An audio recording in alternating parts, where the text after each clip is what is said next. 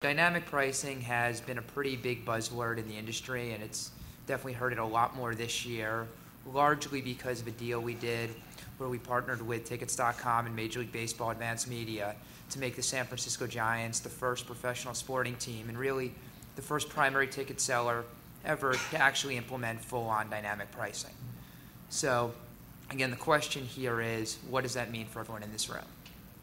And, I think it means a couple of things. First of all, come question time, I might be sitting in the most unpopular seat in the room.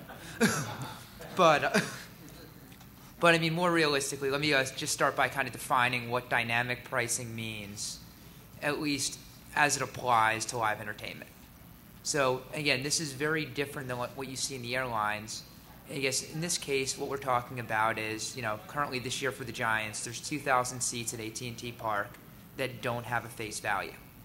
Those prices now fluctuate based on market demand in much the same way that most of you change your prices, leading up to an event when you're watching tickets either sell or not sell, and watch things about an event change that makes before those tickets sell, that all of a sudden they're now more valuable.